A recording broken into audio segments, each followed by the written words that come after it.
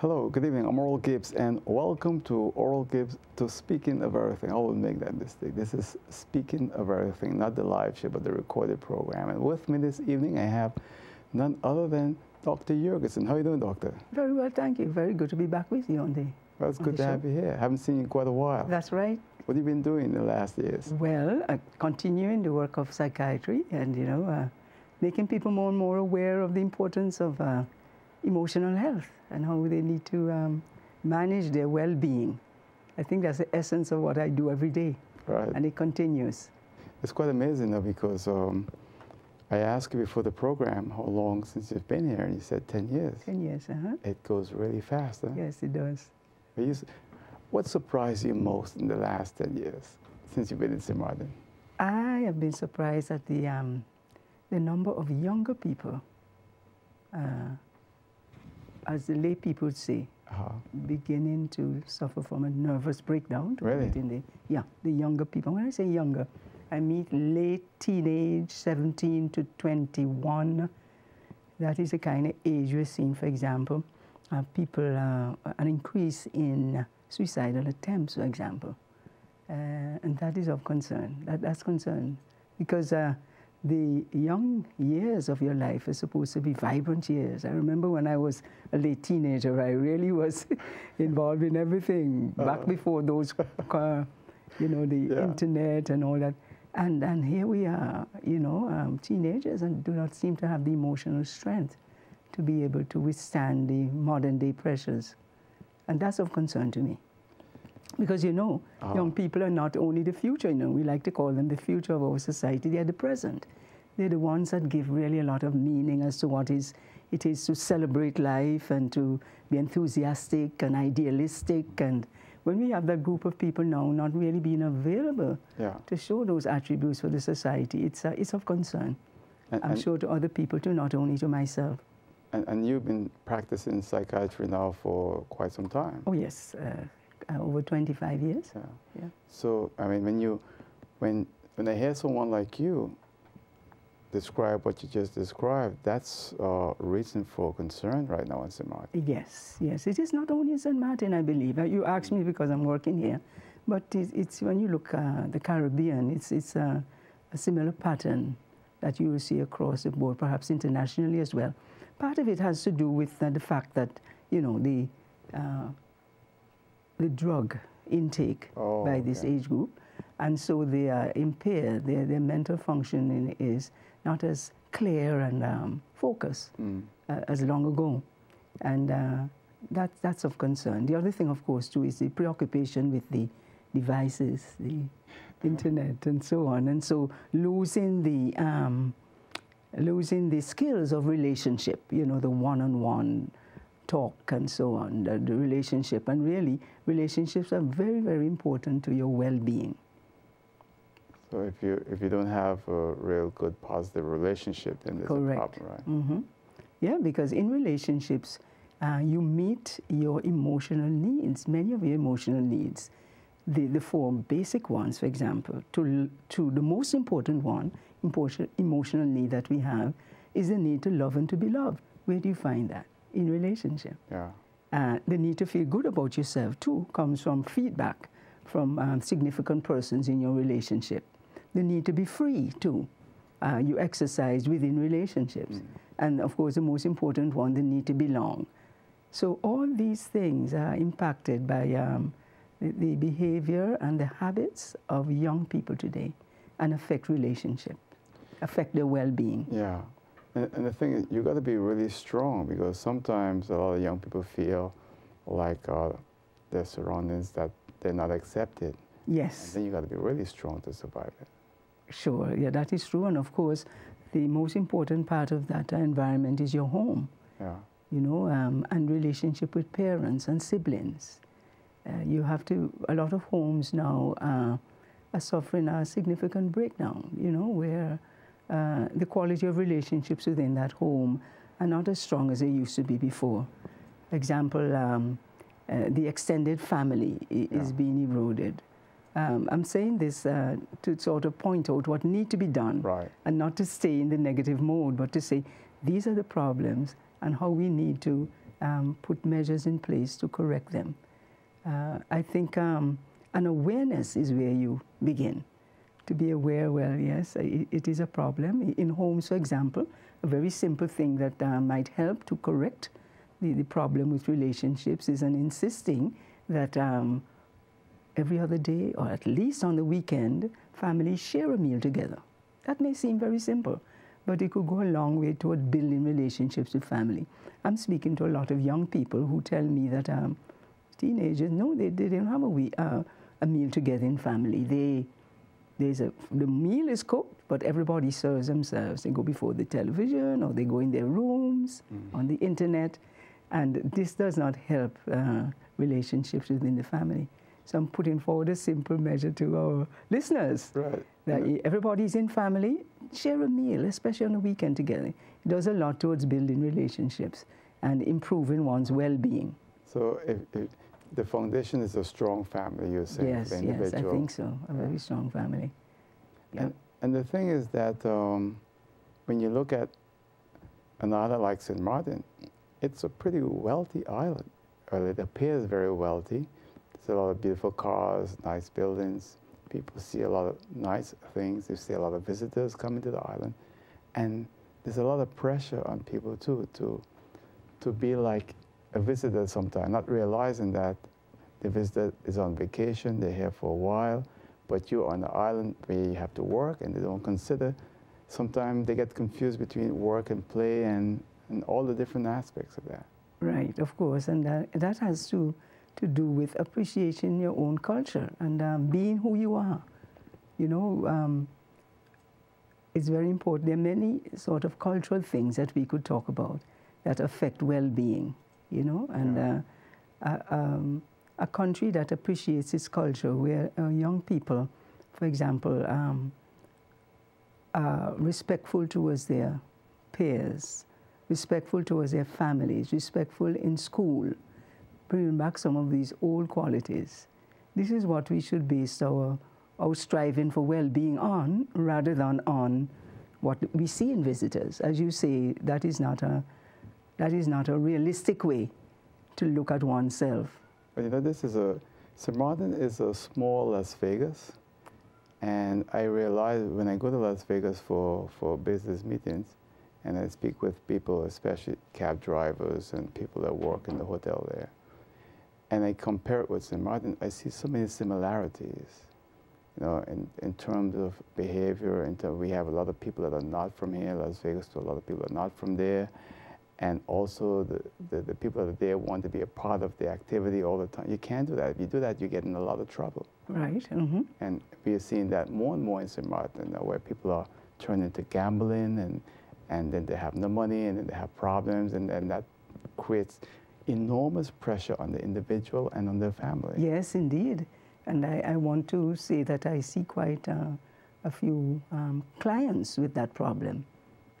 Say addiction to gambling. Right. And this is not only in males, but many females, you know, are addicted to gambling. And of course, it causes a breakdown in family life because, for one thing, the resources are kind of spent there. Right. And there's very little now to be spent on essential things that the family need. And of course, an addiction always creates a kind of tension, which again affects relationships. If a person is focused on something else, they have less time to spend on, you know, listening to their family members, taking care of their needs, understanding. The focus is to, you know, to get to that gambling casino, and it's an addiction, really. And individuals like that, again, can be helped. For every kind, I think, for every kind of problem that we're facing, we need always to think of a solution. Yeah. And I think that persons who are addicted to gambling need to know that there is help available. I tend to think that some people can't be helped. No, there is help available, and the person must want it and come forward to seek that help. And must admit that they have the problem. Okay. Many times they do not admit. So unless you don't admit, the reason why I said that I think some people can't be helped, I know a few people, and their family spoken to them, mm-hmm. and they are like in complete denial that they're doing nothing wrong. Right, yes. And if that person stays in that state of mind, I don't think you can ever help that person. I mean, Indeed, I'm a right. lay person, but I mean, you're the professional. Yeah, but there are certain interventions that can be made. Sometimes it is true that the person almost has to reach rock bottom point to be able to come out of it and to admit that they need help. Sometimes that happens. Yeah. But there are also certain interventions that can be made by different members of the society. It doesn't always have to be a counselor, psychiatrist, or psychologist. Many people go to their pastors, for example, and that could be an entry into help in this island where many people are religious-minded. You don't need to always say, hey, you need to go and see a counselor, but hey, talk to your pastor. Begin that way. If it cannot be handled at that level, then you move up to counselor, a psychologist, psychiatrist. There is help available, but one has got to recognize it and come for it. No, let me ask you this and tell me if it's true. I was speaking to a doctor that's not a psychiatrist, and the doctor said to me one day that it's more difficult to treat women when they have a gambling or a substance problem than men. Is that really true? In my experience, I haven't found it that way. As a matter of fact, we will find that the women, because they are more of the caregivers in family, are quicker to realize that they need help.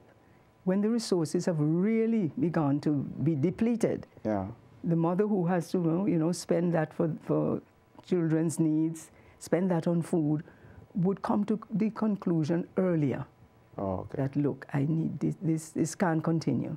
Whereas with a man who does not really involve himself with those minute details of family life, they tend to take longer.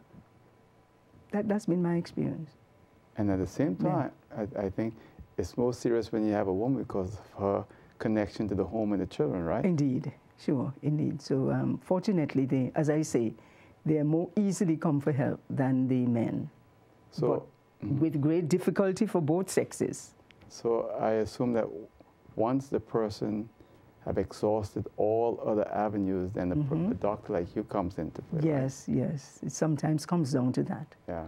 Right. And does it require medication in those cases? No, no, no.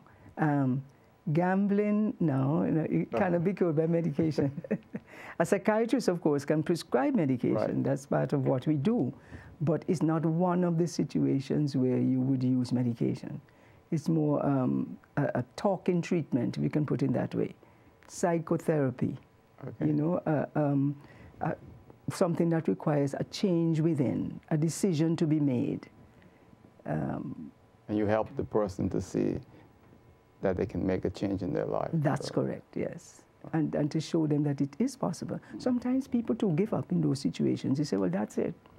I'm spoiled. There's no turning back. And sometimes just to say, hey, there is help, if you open up yourself to it. Think about it.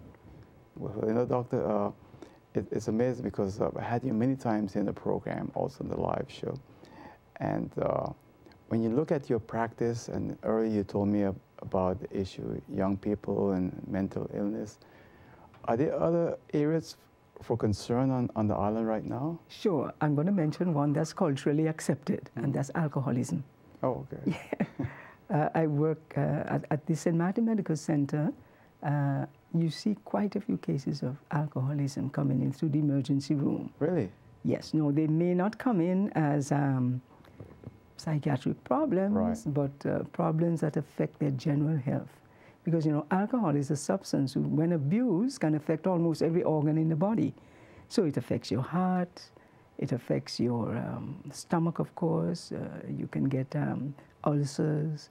It affects your sexual potency. Yeah. It affects your central nervous system. And so you see quite a few cases of alcoholism being treated in the hospital on the general ward, what we call the med-surg ward. And of course, too, that we have the turning point, which is the rehabilitation ward, not for treating these acute physical problems, but for once a person has settled down from their physical problem, to rehabilitate so that that same thing doesn't happen again. Oh, okay. So this is a significant problem. That is difficult because alcohol is something that's culturally accepted, It's legal. And it's legal, and everybody says, well, when you try and say, well, look, it's a problem, they say, you're talking about alcohol, but everybody drinks, so it's, but it can be, it's a problem. Well, now, we're not saying that people should become teetotalers. That means nobody drinks, don't take an alcoholic drink. No, medically speaking, there's nothing we can say to support that everyone should be a teetotaler. But it's the abuse of alcohol. And how do you know you're abusing alcohol? When you have a problem with it. It's as simple as that. If you have a problem, that when you take one drink, you cannot stop yourself from going for the second and the third and the fourth, that is something you have to do something about. Oh, okay. You have lost control of your intake of alcohol. So the definition of alcoholism has changed over the years. You know, we had a view of alcoholism in the past where the person in the street, in the gutter, drunk. No, it's not. That is a problem too. That's an extreme problem. But really, it's the loss of control over alcohol. Yeah, because you need to. You have well-educated people with good jobs, going to work every day, but they're still alcoholics. Yes, yes, indeed.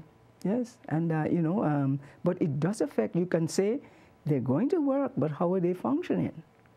You know, because alcoholism and the loss of control over alcohol does affect your ability to focus. And you will find, for example, yes, people are going to work, but when they have a problem with alcoholism, they leave early. So they're less productive on the work. They arrive late at work and stay for shorter hours.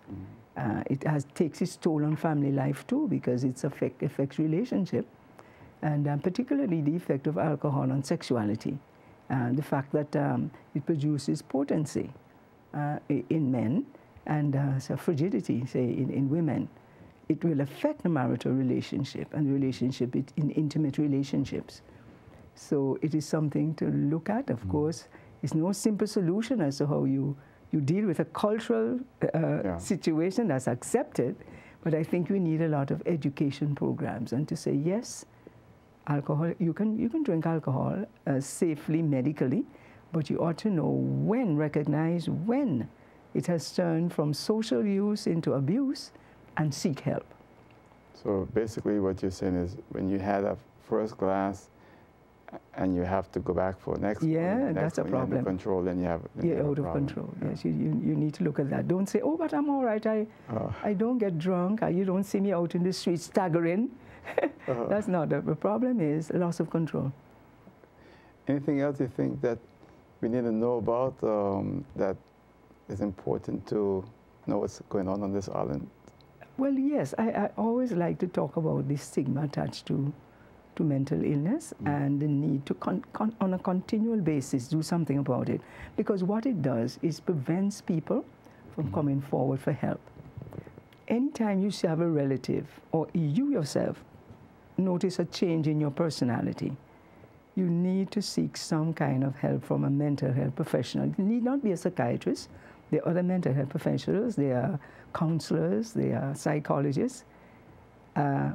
If parents notice this too in their children, that their personalities are changing, don't say, oh, they'll get over it. If you notice a consistent change, and a consistent change to me means, say, over a month of behaving in a changed way, they ought to seek help. Because at the early stages of helping people with mental health problems, the outlook is much, much better. So I want to make a plug for that. We need to change our view of mental illness. We need to not be afraid of it and say, oh my, maybe he's getting a nervous breakdown. Let me not think about that. Let me not do anything about it. We ought to take the bull by the horns and says, no, this is a change in personality, especially in young people. I'm going to sort of take them. Sometimes you may take them initially to a trusted family friend who will kind of confirm, yes, this is not the John I know or the Maggie that I know. So then what's the professional definition of a mental breakdown?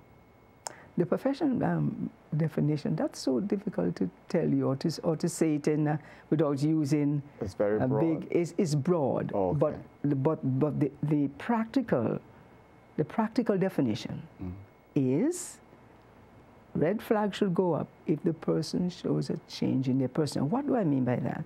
Someone who used to be friendly and now is withdrawn. That should be a sign. Someone who is now going into their room every time they come home from school or from work and doesn't want to face people. That's what we mean by a change in personality. And these changes can be noticed even more easily by family members rather than a professional. You just take your intuition too and see what's happening in family. Hey, this represents a change. Let me watch it. If a month passes and that is still going on, I would say but as I was saying, it's the stigma attached to mental illness that prevents people. They may notice a change, you know, but they feel no. They're afraid? They're afraid. They're afraid. And so that is why I think one of the things that had happened in St. Martin is that the St. Martin Medical Center has been opened up for psychiatric care, especially in those early cases. You know, people can come, acute cases of, say, somebody attempting suicide. They're seen at the St. Martin Medical Center and can be followed up afterwards.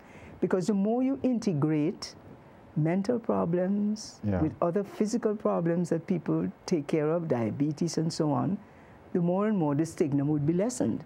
It may not go completely, but it will certainly, you certainly see a lessening of the stigma. And you are assigned to the St. Martin Medical Center? Yeah, there are two psychiatrists working at the St. Martin Medical Center. Yes. Oh, okay. So that on a 24/7 basis, the hospital is covered for any kind of psychiatric emergency. Oh, okay. And I think that's good, and that's a new development that has happened over the past 10 years in the island. Definitely. You know, the thing is that sometimes you hear people say, well, this person had a mental breakdown, and you're trying to figure out what it is, because maybe a year later you see the person and they're all good again and so forth, and that's the reason why I was asking earlier what it really was, you know, because it seems like it's so different for different people. Yeah, it is. That's a fact. But I think to be cautious, if you notice a change in personality, pay attention to it, seek help. It may well be that in a year's time, that person is good again, you know. And especially is that the case in people who are, young people who are on marijuana and some of the other addictive drugs.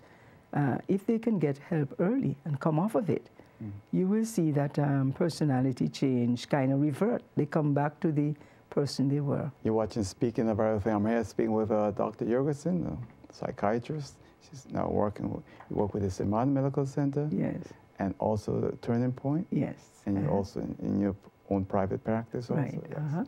Yeah. And you work also with young people, I understand. Yes, there is, very fortunately, too, for St. Martin. I work mostly in the area of adult psychiatry, but there's also child psychiatrists. And there are not many islands that have a child psychiatrist. What's the name again? She was Dr. Ferrero. Yes. She's still here? She's still here. Oh, okay. Yeah. And we work together at the St. Martin Medical Center. And that's a very good development for St. Martin. And you were telling me earlier that with young people it's still a big problem and yes.